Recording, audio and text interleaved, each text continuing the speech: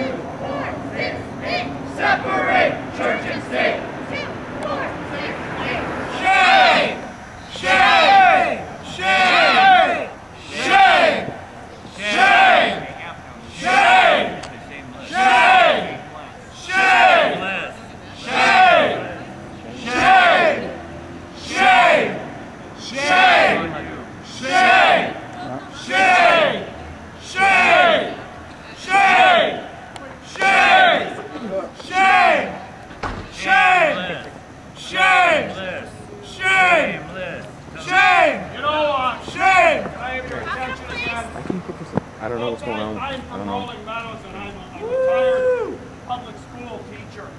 I Oh, saw battery's down. in my school, as I saw throughout You sure? the school district I work for, the examples of, Is it like it of looks like that? bigotry. That The triangle means children learned it at I don't know. home, Maybe that's the only one left. I don't know. learned it in the wider community, brought to our schools. Oh, that's so gay. The put down. The way that children could cruelly exclude other people who were different from themselves, whether they be Sikh, who wear the headband, or Muslims, people of different religion, people of different sexual orientation. They would be cruel. They did not learn it in school. They learned it at home, and they learned it in their churches, unfortunately. We're out here today to combat that. We fight against this kind of bigotry. Each one of us stands up for tolerance and goodwill and love in our community. And this place breaks those virtues down. They stamp them in the ground. What are you for? You're only against things. That's exactly right. Peter LaBarbera represents an organization called Truth Against Homosexuality. It's against. It doesn't stand for anything, or unless you consider hate and bigotry things that it stands for. So I want to thank each and all of you. You know, you are beacons of light in this community. And please, go home. You young people who are here from the Gay Straight Alliance, you do wonderful work. You are on the front